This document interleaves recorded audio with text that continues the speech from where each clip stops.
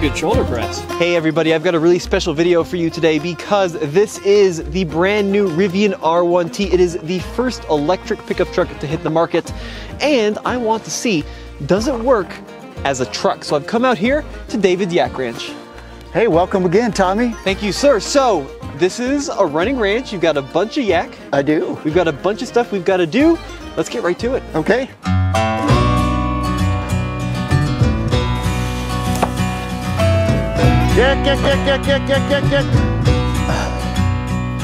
Now obviously the Rivian was not designed for farm life. It's not a carpenter's truck or a contractor's truck. It's more of a lifestyle truck. You want to go camping, throw all your stuff in the back and hit the trails. However, we do want to see here at TFL, is it capable for classic truck stuff? We're going to put it through its limits and see how it does under load, both in the bed, see if the bed is actually usable, see if any of the cool features are usable to someone who uses a truck on a daily basis. Now, first of all, let's go ahead and open up the tailgate, open up the electrically operated tonneau cover. Let's see how long it is from the bulkhead to the tailgate. When measured from the edge of the tonneau cover to the tailgate, we got right around 53 usable inches, or roughly 4.5 feet, with the tailgate closed. When you open the tailgate, rather than hinging along the bed post, we've got these gooseneck hinges that actually protrude out of the rear end of the vehicle. What that means is that the tailgate with this little cover extends significantly beyond the truck. So let's see how long it is. That's very unique, Tommy. It's so much different than any hinge system on any other pickup truck. We have full 7 feet. So our plywood's only going to stick out 1 foot. Ooh, I don't want to take a dive on this ice. Yeah, this is pretty gnarly. I wouldn't get back up.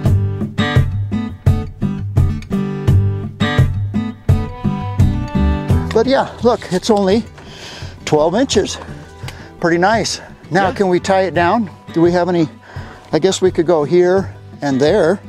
Where else can we tie it down to keep it from flying out? This one's really too high, so we can't tie it down there. Yeah, we've got the same system over here at the front of the bed, and then these cleats along the bed rails. But unless you've got... If we had like 10, 12 sheets of plywood, we could tie it down there.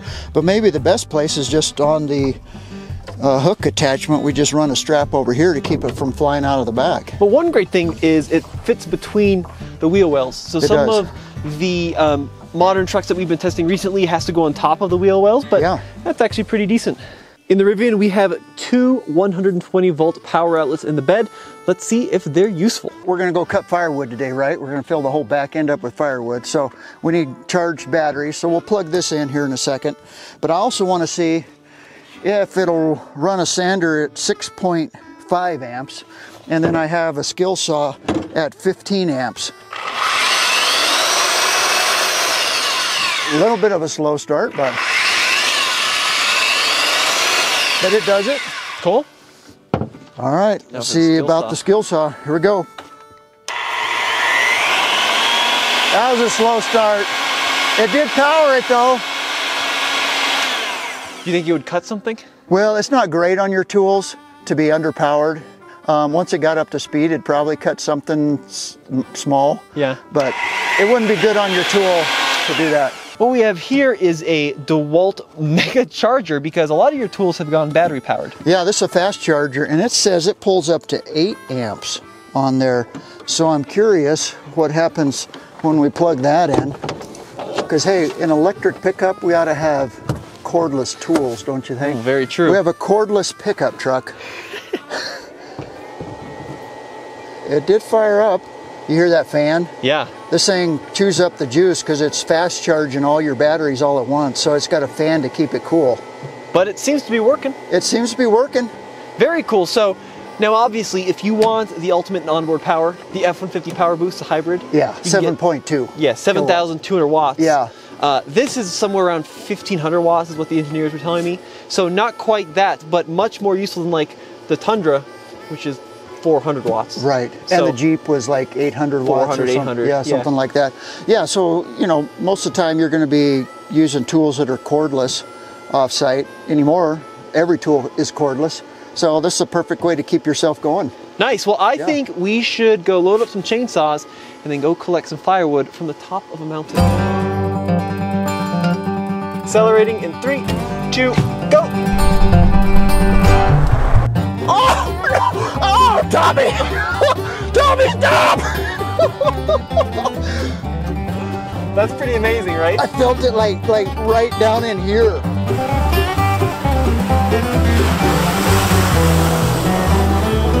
The Rivian is, of course, full electric, and it rides on what they call a skateboard platform. So there's like basically a chassis with the big battery mounted, and then 4 electric motors, 2 at the front, 2 at the back, and then there is essentially 1 giant body shell that goes on top of that. Now, it must have a very low center of gravity compared to other vehicles. Extremely low. Yeah. Very low. And we have 835 horsepower and over 900 pound-feet of torque. Yeah, I've already felt it inside here. So here's what we're gonna do. We're gonna go into the off-road setting. Okay. Go off-road. And we have 4-corner air suspension, so we have a bunch of different modes: auto, rock crawl, rally, and drift. Sweet. Maybe we'll do rock crawl. I think See how it does in the snow? so that's going to jack us up to 15 inches of ride height. Oh, I can feel it right now. Yeah, so the suspension's going up. Cool. Now the different off-road modes also change the essentially throttle programming, throttle mapping. So right now I'm using a lot of accelerator, and it's Right. Yeah, it looked like you pushed down a bunch. a bunch. Yep. Huh. And we are just keeping. So that way you can't overspin easily. Yeah, that's the idea, Yeah. right? Now this does not have differentials, so to speak, right? Because it's got 4 individual electric motors. Right. It can just modulate the power and the torque to each wheel. And it can sense when one's spinning. Exactly right. Okay. So you don't, in theory, need a traditional locking diff either, because the computers, the ABS sensors can tell when wheels are spinning and then release power to those wheels and send them to the wheels with traction.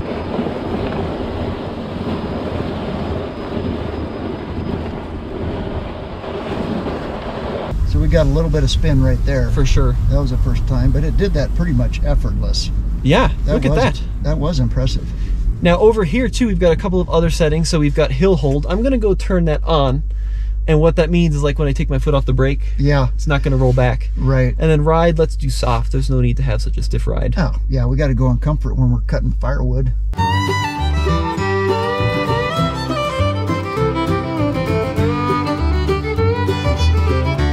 So David, what is your first off-road impression in the R1T? Well, it's felt very controlled coming up that hill. And of course, being quiet, it's a whole different sensation than hearing your motor turning over and having to work going up a hill. Yeah, and it's pretty cool because these electric motors make all their torque, you know, practically at 0 RPM. There's no need for a low range, right? With a gasoline engine, you have to magnify, you know, and use that mechanical advantage of a low range. There's no 4-wheel high or 4-wheel low. It's just 4-wheel. It just goes. Yeah. Absolutely right. And when you go into the off-road mode, I've stuck it in auto just to kind of see what the difference is. Lots and lots of control. All the inputs become more muffled, so you don't end up spinning tires and breaking stuff like crazy. Yeah. It's pretty cool. Now the air suspensions need up to 15 inches of ground clearance. I will say the ride is a little bit more firm than I was kind of hoping or expecting, and I don't think it's quite as well sorted as what Land Rover does, so there's a few clunks and noises that do reverberate through, but it is an insane amount of clearance. Yeah, I mean, it still feels very smooth going over the rocks. Nothing I can complain about coming from, you know, 3/4 1-ton pickup trucks. But this does have the adventure package. So we've got the off-road tires, and on the smallest wheel you can get 20-inch wheels, and they said they can't go smaller than 20s because of the giant 6-piston brakes. well, if you're pulling 11,000 pounds, I think you'd like to have some big brakes. You'd like some big brakes, but when you're off-road, the smaller the wheel and the chunkier the tire, the better. Yeah. So I'd like maybe Agreed. a little bit chunkier tire. Yeah. And then, of course, you can't really lift this vehicle. Now, in theory, you could do lift rods and get it more height. Why would you need any more than 15 inches? Yeah, I don't know. This America. I mean,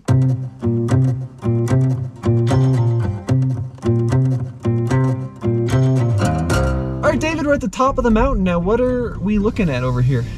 well, as I've told you before, Tommy, this burned. I think it was in 2012 is when it burned. And all these trees have been just standing dead for all those years, and they rot at the bottom. Yeah. And then the big winds come along and blow them over.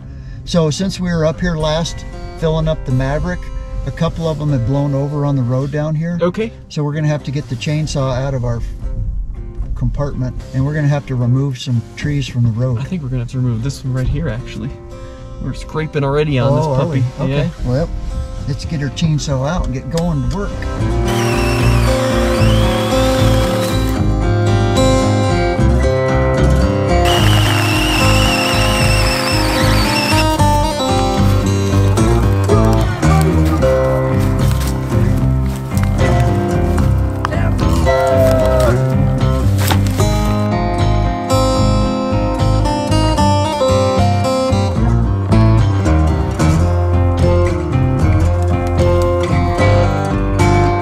How do you open this tailgate? I mean, there's no handle anywhere. Yeah, there's no levers to see. It's actually a little button up here on the side. And then we can see our plywood contraption. Why do we do that? Well, we don't want to hurt this truck. Now, this truck's not a loaner. It's actually owned by somebody, isn't it? Yeah, so Rivian, well, they did loan us this truck for the week, but it's technically an employee bought it because the marketing truck got damaged coming off of the delivery semi. So the guy named Chad decided to sacrifice his truck for a week, and we don't want to break Chad's truck. Yeah, so we're going to treat this bed with a little more kindness than we have up here. All right, so we're going to extend this, right? Yeah, pull that all the way to the back so we don't scuff up anything. Now we can wedge logs in here and feel good about it. Cool. Tommy, this one weighs about 250 pounds right there. Maybe 300. Maybe 3.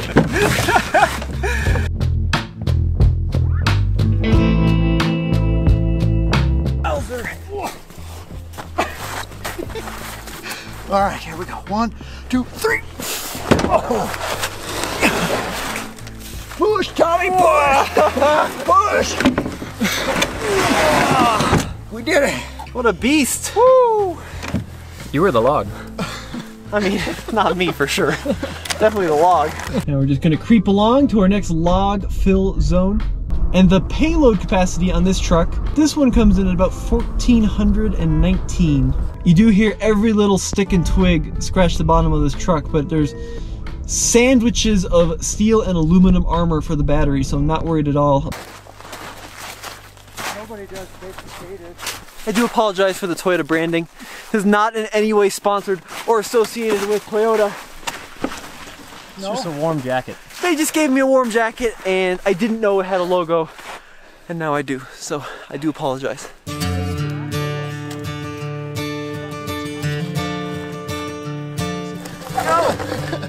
Oh, I caught on a branch. All right. That one was heavier than it looked. In the middle?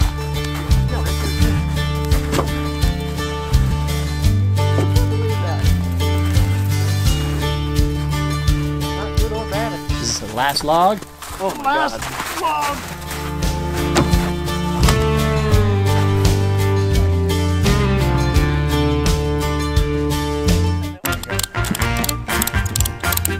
Except the hook's not. Uh-oh, your hook thing is. The comments in this video are gonna be on fire. Well, I'm assuming this part's not gonna make it in. Unless you Well, yeah, I'll be editing it, so it probably won't make it in. Now you got it, Tommy. We'll start the edit here, so you don't show me fumbling around with it. What do you think, David? So this is actually the latch point for the tailgate, but we're going to test it out and see if it'll hold logs in the back of the bed. Hopefully Rivian realize that people are going to use this to secure their load, because that's really the only point when you put a sheet of plywood in here, to hold the plywood in place. So it seems pretty stout. Now the cool thing about the gear tunnel, right, is when we did this test with the Ford Maverick, we had to put the chainsaw up on top of the logs because it's sharp and pointy. You don't want that in the cab, it's dirty. But in the Rivian, there's this tunnel which is meant to get dirty and poked and scratched. So very cool piece of tech that's actually, I think, quite useful. It's got a rubber mat in there so the chain can't cut the carpet. Okay, now I have to turn this massive load around in this sketchy looking field covered in snow. Of course, people are like, well, this would be handy if you had the tank turn, which is this cool thing they released a long time ago, which basically allows a vehicle to spin in its own length by running the motors in opposite directions. But that hasn't actually been implemented, and quite honestly, I don't really see the point of it, because any point where you would need a tank turn, like this grassy knoll, I mean, you wouldn't really want to use it. It would tear up the land severely, and with the load in the back, it could be kind of dangerous. But so far, the traction's very impressive. Well, we got our work in today, Tommy. Look at me, I'm covered in black soot. We'll clean it out real well, Okay. but hey, I mean, it's still at the end of the day a truck, and we're doing truck stuff. That's true. It's still a truck. You know, I can't imagine what it must be like to try and start a new company, much less an automotive company like this. Not only to assemble a team, but to come up with the design, come up with all the materials and the supply chain, and to actually make a vehicle that can do what we've done today. It just, and the guy's only, what, the CEO is like 36 years old? Yeah, he's a young dude. Incredible.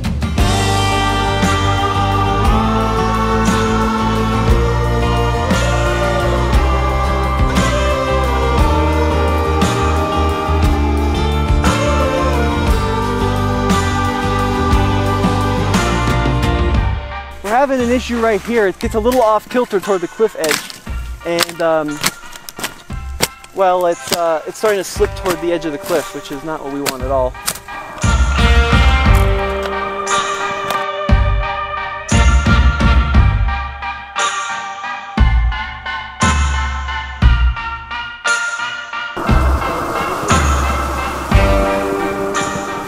Oh, thank you, sir. And our road is very narrow right here. Yeah, I don't like that very much. But we're just gonna take it super easy. So we don't want to end up in the river down there. Now, No. speaking of rivers, did you know that the name has something to do with rivers? No, can you explain that? What does that mean? I was reading about them, you know, doing my homework as I should be. And the RJ is his name? Yep. Right? RJ, he'd spent a lot of time in Florida on the Indian River. And so he took 3 letters of river and 3 letters of Indian and came up with Rivian, which is a very cool name. So David, we're heading down this super steep trail, right? And it has a little snow on it. A little bit of snow, yeah. And this is one of the coolest features of off-roading with an electric vehicle, the regenerative braking. Yeah, I see you don't have your foot on the brake pedal. I'm not touching the brake whatsoever. What's going on is we're essentially dragging the motors, adding resistance to the tires and slowing us down as we go down the hill, and in turn putting electricity back into the battery, kind of like you would on a giant alternator.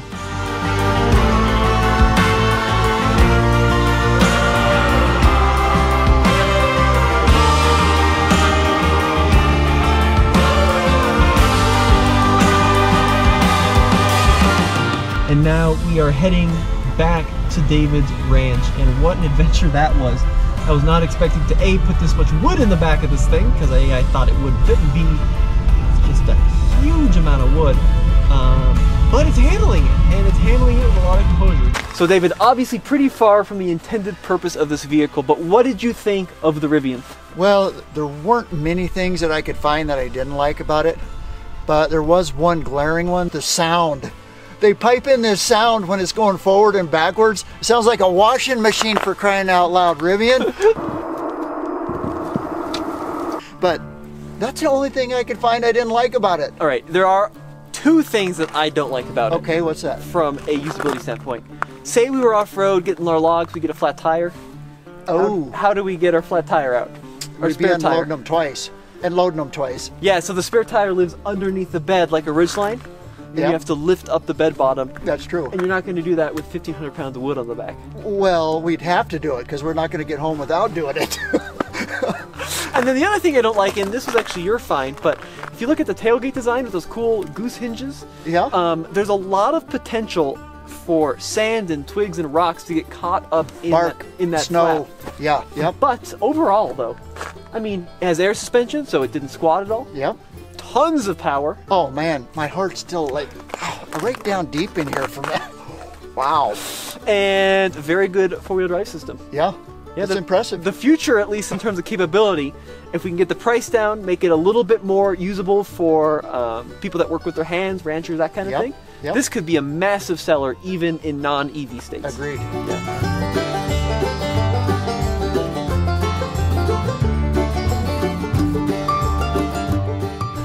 If the bark and stuff just falls through here and then goes down in this hole right there, that hole just goes to nowhere. It looks to me like it'll just collect a bunch of crap and be problematic. But that's a minor thing. So, I do have some better news though. After a full day of going up and down the mountain, I had to do it twice because we forgot the straps, and playing with the truck and loading it up and all that, we only used 8% of the battery. Oh wow, that's pretty good. And not we too didn't bad. damage anything. No, so Chad, your truck is in one piece. It is full of sticks, but they will be cleaned out before delivery back to you. But yeah, very impressed. Thank you much, Chad.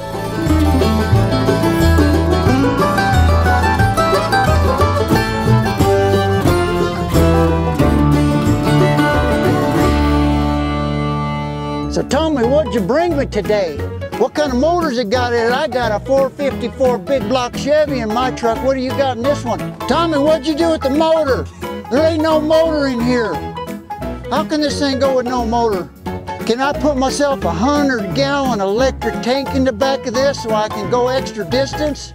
My pickup don't have a flashlight. Woo! Look at that. Now that's fancy.